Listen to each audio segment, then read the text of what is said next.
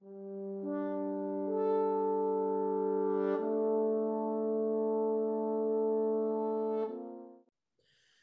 the early hours of the morning of Sunday, 12th of June 1921, at Brackley House in Bomboy, the 9 members of the household of John Finlay, the retired Church of Ireland Dean of Leighlin, were roused by noise outside. At around 2 a.m, a large group of men came to the door and took everyone outside. 8 of the household, but not John Finlay himself, were brought to another house about a mile away while the men burned down Brackley House. The Finlay household managed to get away from this house a few hours later, only to find the remains of John Finlay lying in his nightshirt on the grass close to the door of the house. Finlay's death at the hands of the IRA caused an outcry in the area and even led to questions being asked in the House of Lords about it. My name is Brendan Scott and I'm a historian in residence at Cavan County Council. And this short webisode will investigate the death of John Finlay, one of the most notorious events in Cavan's War of Independence. But who was John Finlay and how did the retired Dean of Leighlin end up in Cavan? Well, John Finlay was born in Cavan in and around 1841 or 1842. He was the son of Dr. James Finlay, who practiced in Dublin but had links with Cavan. And as we'll see later on, there's some confusion over the year of John's birth. Was it 1841 or 42? We're not entirely sure. Now, John's father, as I said, the Dr. James Finlay, although he lived and worked in Dublin, his family had links with Brackley in Bomboy for many, many years, and they were landowners in the area, and one of them had actually been sheriff of Cavan in the early 19th century. So there was a long-standing link there between the Finlays and Brackley. John himself studied in Trinity College Dublin and graduated BA in 1866, completing his divinity testimonium as part of his clerical training the following year. And in that same year, in 1867, Finlay was appointed to his first clerical position, that of a deacon in the Diocese of Ossory.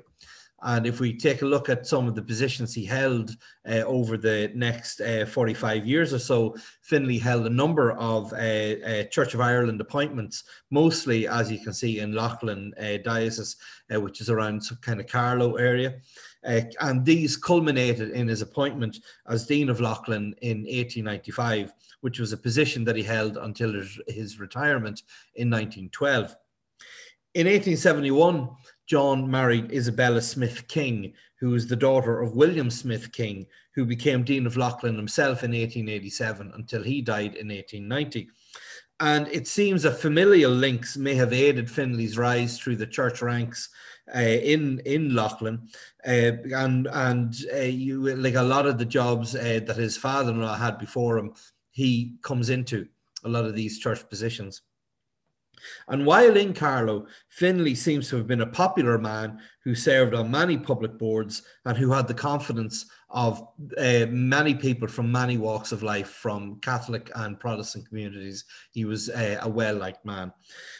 While he served as dean, Finlay did a lot of work improving the cathedral there, and donated a plot of land adjoining the cathedral known as the Dean's Field to the cathedral parish. And part of this has since been used as an addition to the existing graveyard that's there already. Now, the Finlays don't seem to have had any children, or certainly any who survived, but they were far from alone in 1911.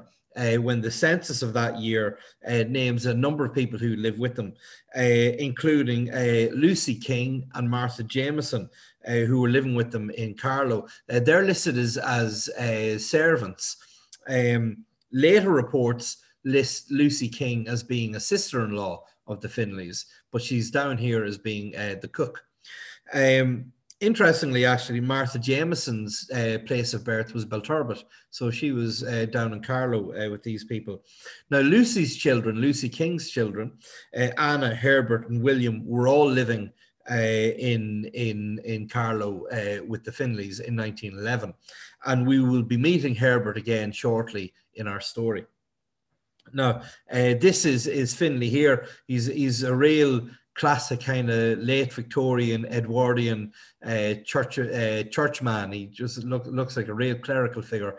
And even though he looks maybe slightly stern in this picture, he was supposed to be a very, very likable, warm gentleman.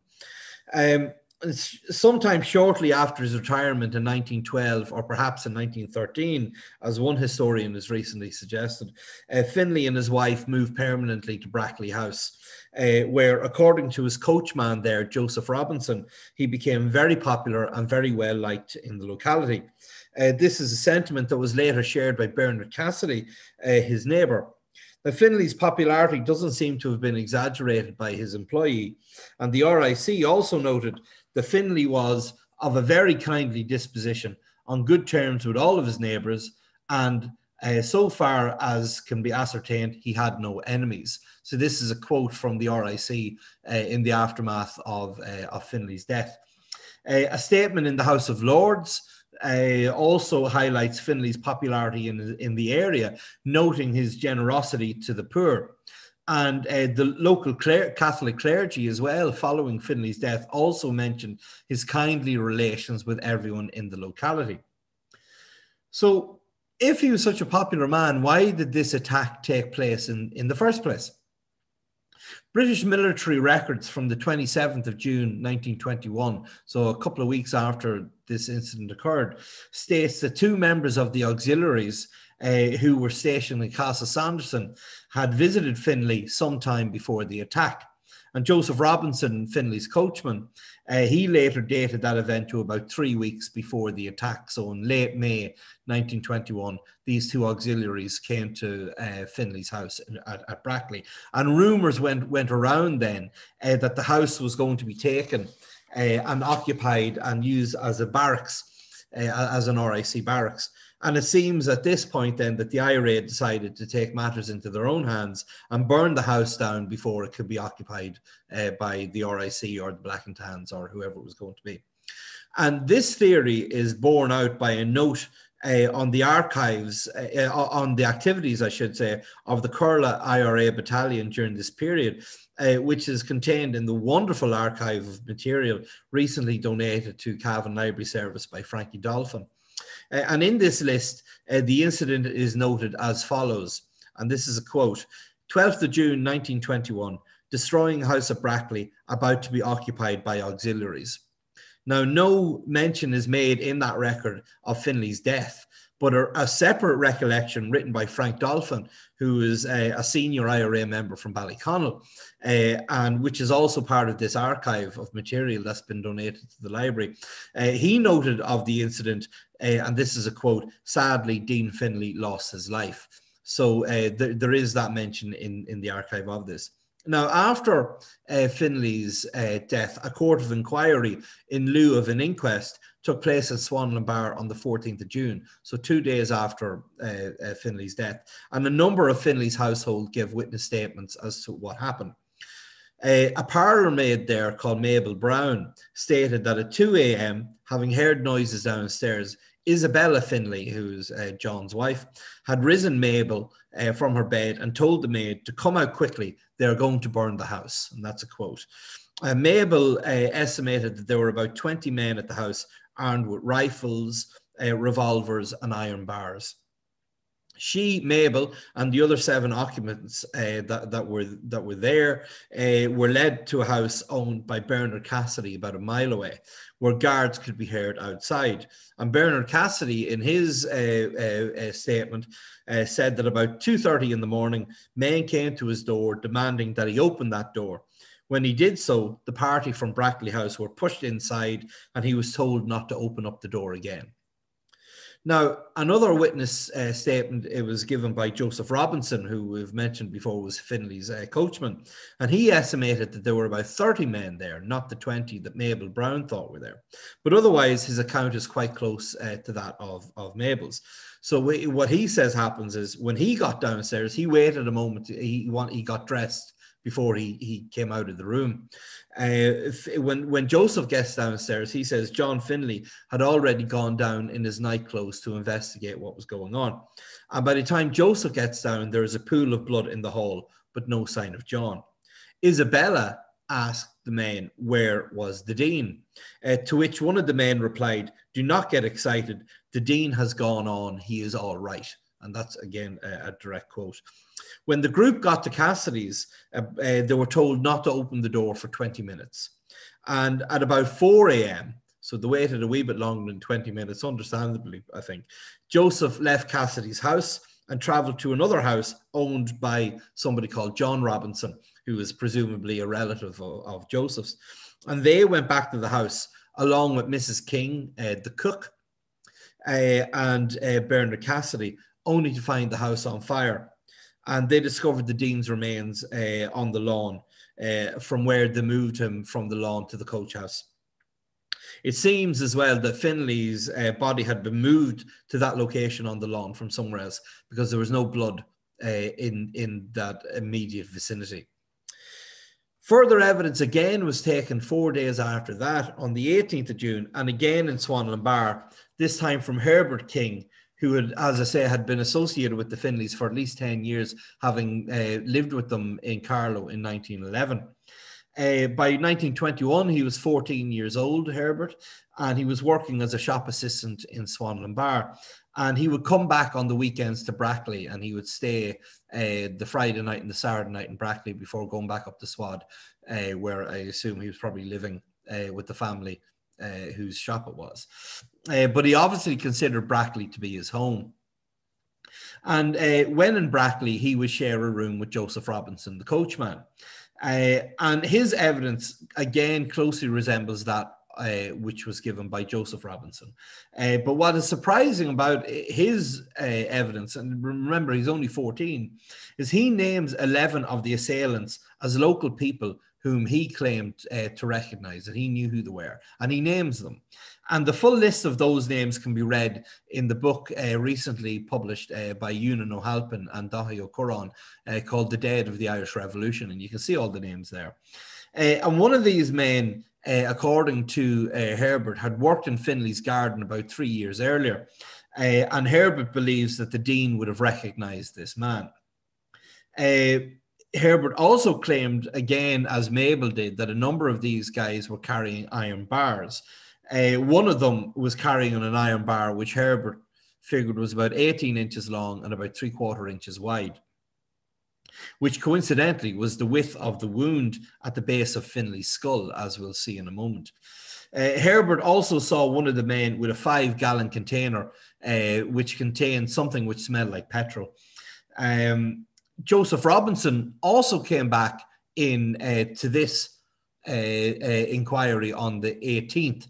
So he'd already given his first statement on the 14th, and he comes back in again on the 18th and gives more information. And he, again, names a number of the assailants, which he didn't do the first time, but he does the second time.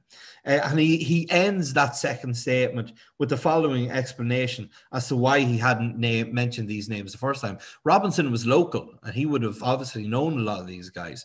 And he says, "I did not tell you the names, on the 14th, as I knew it was an IRA outrage, and I feared the consequences of telling. I have since made up my mind to tell the truth."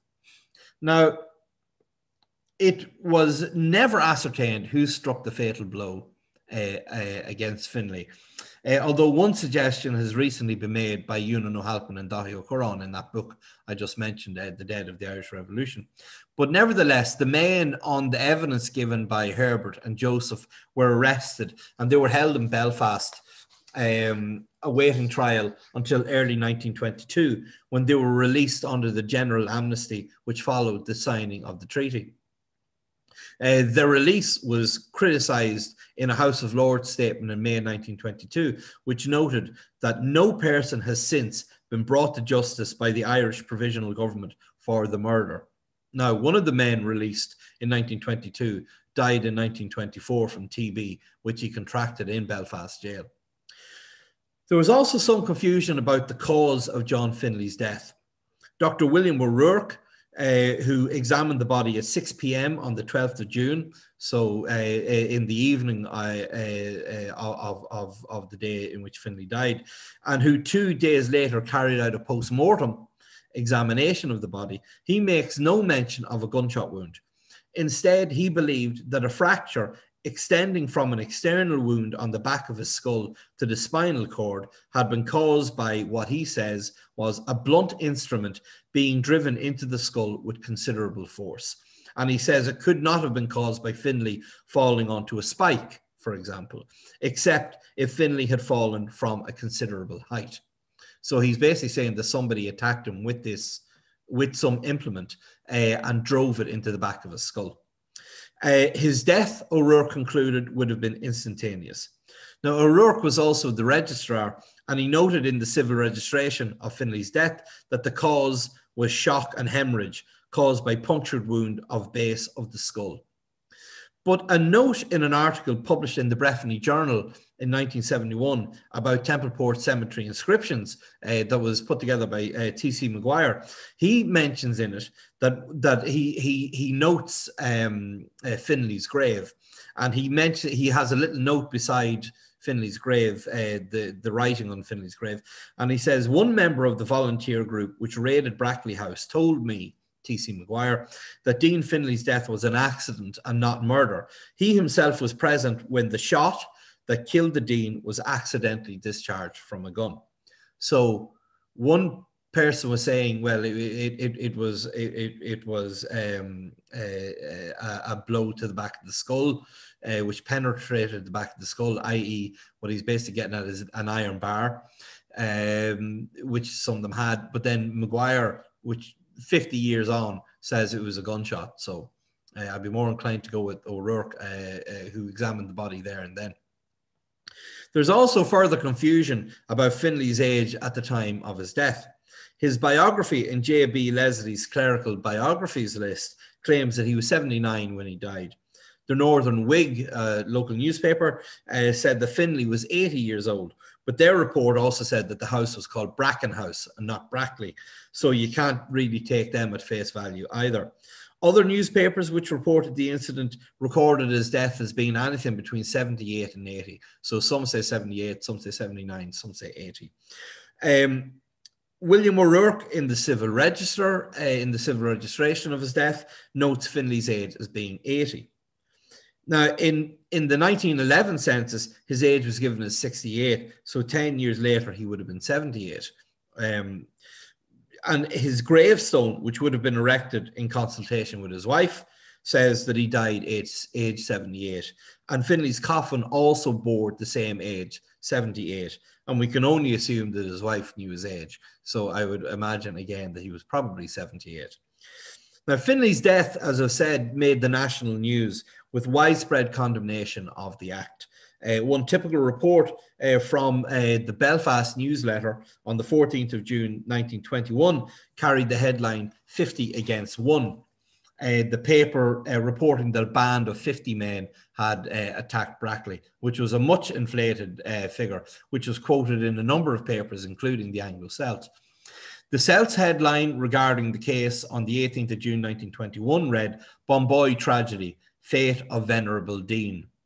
The Celt also noted Finlay's close friendship with the Catholic Bishop of Kilmore, Bishop Finnegan, and they also recorded the comments made by Judge Brown at the sitting of the Cavan Quarter Sessions, in which he rounded on those responsible for the attack in no uncertain manner, saying that words cannot express one's detestation of such an act. The attack on the house and Finlay's demise were also, as I say, discussed in the House of Lords in Westminster. Now, the household, the survivors, the 8 other people who were now made homeless, bar Herbert, who had probably still, he was able to live up in Swanland Bar, they were housed by Robert Henry Johnson of Bomboy House, who was another landowner in the area. But on the Monday morning, and John died on the Sunday morning, Isabella was back at Brackley House, which was burned at this stage. Just the walls were standing, stating that she had to be there to arrange her husband's funeral. I don't know, the way it's reported is sort of implying that she was suffering from shock in some way, some delayed shock. Now, following the post-mortem, Finlay was laid out overnight in Swanland Bar Church before being brought by motor car to the ruins of Brackley and on from there by hearse to St. Peter's Church in Templeport. Finlay's funeral, unsurprisingly, was a large one and notable for the presence of 3 local Catholic priests at it, which demonstrated again the regard in which the old Church of Ireland Dean had been held. And those Catholic priests published a letter in the Anglo-Celt condemning Finlay's death, writing that such was the respect in which Dean Finlay was held that there is not a single neighbour of his who doesn't view the crime with the same horror as we. The Northern Whig, a newspaper, reported later on the 25th of October 1921 that John's widow Isabella received a compensation claim of £1,500 resulting from John's death, and for £13,200 for the burned down house. Presumably from this compensation, the house was rebuilt, and Isabella died there of natural causes on the 12th of July 1928, aged 86 years, and she was buried beside her husband in St. Peter's in Templeport. Now, John was memorialized in a number of ways, and this is his headstone, as I say, at St. Peter's in Templeport, and it reads, "Here lies the body of John Finlay, Dean of Leighlin, who was murdered in his own home at Brackley on Sunday, June the 12th, 1921, aged 78. He died in sure and certain hope of the resurrection to eternal life through our Lord Jesus Christ. Erected by Isabella, his loving and happy wife for over 50 years, who died on the 12th of July, 1928. And then a plaque inside the church itself reads, and I got this from the bomboy.com website, it reads, Ad Gloriam Dei, this tiling was laid to the memory of the very Reverend John Finlay, Dean of Leighlin, by members of this parish and some friends. A stained glass window in St. Peter's as well also refers to Finlay's death. And I also got this photograph and the next one from bomboy.com as well.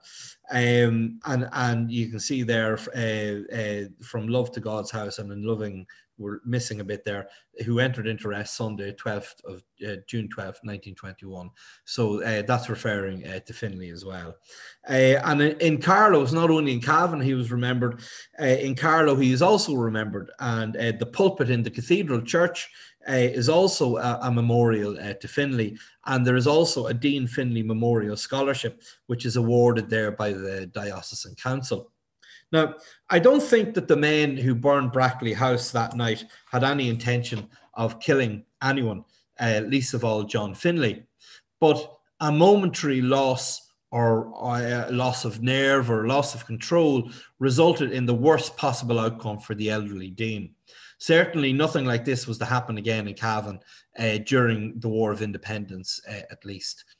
And if anyone has any further interest in looking into any of this in any more detail, there are a number of sources that you can check out to find out more about Finlay himself and on the incident in question.